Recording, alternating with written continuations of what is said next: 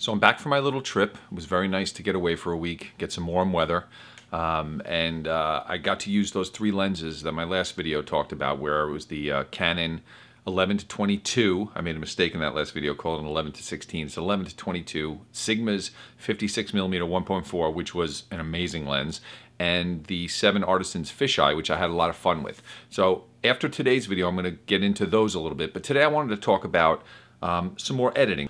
Some of you really seem to like the video I did about editing a few weeks back. So I'm going to jump right in here and I'm going to talk about one of the tools in Lightroom that I think is underused and can really change your images a lot. It's not something you're going to use all the time, but you should know how to use it. And by the way, once you get out of the basic panel and you start learning how to use all the targeted tools like the adjustment brush, the radial filter, the graduated filter, it's going to change your photography. I'm going to show you a couple of little techniques that you can do with the radial filter. Now, the radial filter is a circular filter that can be adjusted, moved around. You can have 20 of them on one image, it doesn't matter, and you have all of the controls that you have inside of your basic panel. So you can adjust inside your mask as much as you want with all the different tools. So I'm going to give you a few different examples here. I'm going to try to keep it quick and just give you some ways that I use it, and then maybe this will help you in your editing. And sometimes you get stuck in an image and you're not really sure how to fix something, and it's very hard to use the adjustment brush sometimes. What's great about the radial filter is it's a very graduated adjustment, and you can control how much of the feather there is in it. So you can really tailor it to exactly what you're doing. All right, so let's jump into the computer here. The first image is going to be a landscape image, and the second is going to be a picture of my wife. I'm going to show you how you can use this filter on both of them. Okay, so we're in Lightroom here, and as you can see, I have a landscape image. Now, I didn't do any major edits to it. If you look here, I just did some basic adjustments. I raised the exposure, the shadows, whites and the blacks, just try to get it to where I want to be. There are a couple of spots in here where I would like to, make some changes. So how I would use the radial filter here is I'm going to open the tool, and now the way you use it is you just kind of click down on your mouse and pull. And as you can see, you can change the size of it as long as you have your mouse held down. So what I want to do is, there's a little bit of a hot spot here in the water. I want to bring down the exposure there. There's two ways that this filter works. You can, as you can see, if I hold my mouse over here, it shows you where the adjustment is. Now I can either work inside of this mask or I can work outside of it. And if you go down here at the bottom of the panel, it says invert. So now if I click this, now I'm working outside. Okay, so if I hold on here, you can see that the outside is where I'm working. And there's also a feather function, so it shows you how much you're using on there. So let's see that. Okay, so this shows you where the filter is actually being applied. Okay, but I actually want to work inside this, so I'm changing it. Okay, so what I want to do here is I want to bring down the exposure a little bit in this spot, and maybe the highlights a little bit here. And to me, this water looks a little bit blue. So what I'd like to do is add a little bit of white balance. I'm going to bring the color temperature up a little. And if I look at my histogram, nothing is really overblown in this image right now, but the water looks a little dull, so I'm going to raise my whites. And I think that's pretty good right there. Okay, so that's one adjustment I made with the radial filter on this image. Now I can click here, and I'm going to create another one. Now, another way that I like to use the radial filter is I like to add the sun. So some images lend themselves to this more than others. Now, this has got a nice fall, type of vibe to it, and the sun actually wasn't behind these trees right here, but I'm going to make it look like it is. And this is a nice little technique that you can use. Just raise up your exposure, and I also kick up my white balance to make it look a little more orange and red. All right, so let's see, and then you can play with this as much as you want. You can make it super bright, like that, or you can bring it down. I try not to make it super obvious. Now, there are other ways you can use it inside of a landscape photo like this, and you can use it to bring up exposure in little parts of the image, and it's a very even way to do it. So I'm going to show you a couple of ways that I would do this, like on the rocks and some of the darker parts of the image. So I'm going to click New again, and over here it's a little bit dark. So now remember, once this is here, I can move it around. I can also turn it if I want it to be angled properly. And now I can do what I want here. So I can raise the exposure up here. I can add some clarity to give the rock some grittiness. If I wanted to make it a little more yellow, maybe the sun's hitting it, I can kick up the white balance in that spot. Now let's say I like the way this looks and I want to apply it somewhere else. If I right click on this, I can duplicate it, okay, and then I can move it. So the one, my original one stays there, and now I can move this around. I can duplicate it again, and I can move it over here. You know, let's say I want to put a little light right there. Okay, and let's say this one here I want it to make a little brighter, so I can open it up, move it around a little bit. Maybe this one's a little darker. I want to open up the shadows in here. So let's turn this off and see what the difference is. So it's subtle. But that's just me. So that's the way I like to edit. And really the image is going to determine what you do with it. But once you wrap your head around these tools and how you can get so specific in where you want to make adjustments, it's going to really let you change your images quite a bit. And you don't always have to make these big sweeping changes. It's the more subtle adjustments and edits that you do that are going to have a nicer impact without making your image look over edited.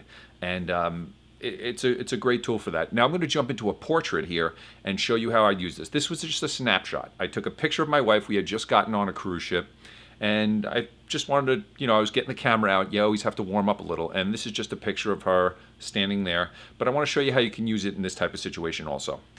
So here we are on the top deck of the cruise ship, and we got the cat in the hat water area behind her, and I didn't use a flash here, so this was just natural light with the Canon 11-22. This is straight out of the camera. So when you look at this, you might say, it looks okay, but there are some things you could do here if you wanted to. Now you don't have to.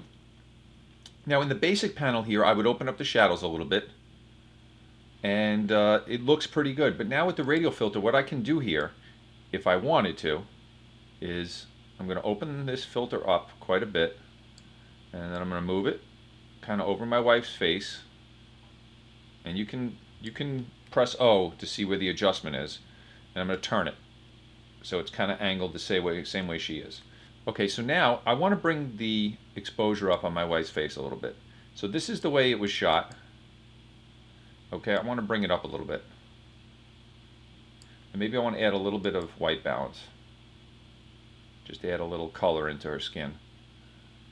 Okay, now I can leave that alone just like that, and I just enhance this image a little bit. But another way to use the radial filter is to create a vignette. So what I'm going to do is I'm actually going to duplicate this, and I'm going to pull it off to the side a little bit just so I can see which one I'm working with. Okay, so this is the active pin, this is the other one. This is the original adjustment, and this is the duplicate. So now with this one, I'm going to invert it so that I'm working on the outside of the circle.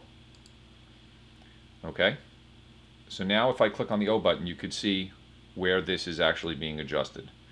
Now here, what I'm going to do is I'm actually going to change the feather on this. I'm going to bring it down a little bit so the adjustment isn't on my wife so much. Okay, and I'm going to move it kind of over her face because I don't want that to be affected. So now with these two adjustments, I can work inside and I can work outside of this spot. So let's say we want to work here, okay? Now let's say for some reason I wanted to bring down the saturation behind her. Now her skin tones are going to stay the same. And I brought down the saturation. Let's say I want to kick up the clarity and make this look a little, you know, more gritty behind her. But you can see it's not affecting her face at all. So you can get two totally different exposures in one image. You can completely change the look without affecting a person's skin tone or things like that. And this is one of those things that's really great, because if you have a landscape image and there's people in it, you may want to create some sort of different look in it, but you want the people to look real. You want them to look normal. So you can mask them out with this, and you can then do whatever you want in the background, and it's such a gradual transition that sometimes you don't even notice it.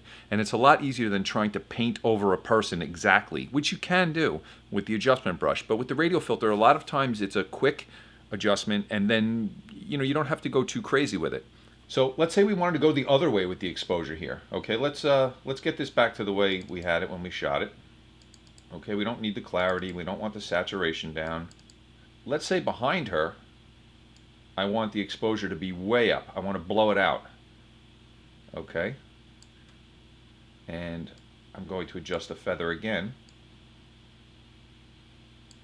Okay, so we can blow out the background here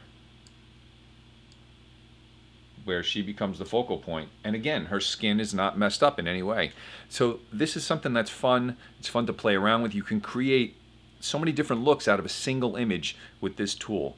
So it's a great tool to learn how to use. And if you just want to create a simple vignette in an image, it's also probably the best way to do it. And I'm going to talk about that now. So let's reset this image. Okay, that's the way it was shot out of the camera. So let's say I was going to just raise up the exposure here. Okay, try to get everything right without going too crazy. Let's bring down the highlights a little bit. Let's open up the shadows. Whoa, too much. But let's say we wanted to create a vignette around her. Now we can go down to the effects panel and do it here. And it will do that for me. And I can do that, I can create that. Okay, you can do something like that, and then you can move it around and adjust it. You can adjust the size, you know, how it looks, the shape of it, whether it's round, vertical. Okay, but there's, you know, there's all these controls down here that will help you create this. So what I'd rather do is I'd rather add a little exposure, open up the shadows a bit.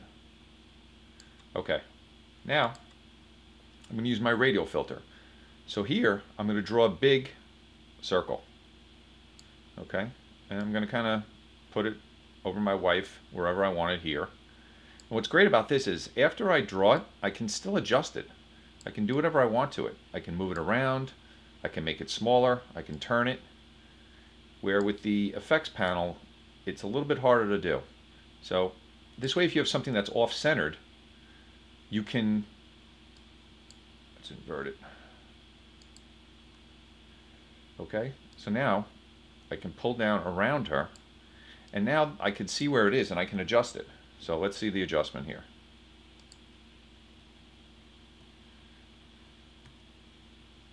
Okay, I'm going to adjust the feather, bring it down. Okay, now if you see it, I can move it around.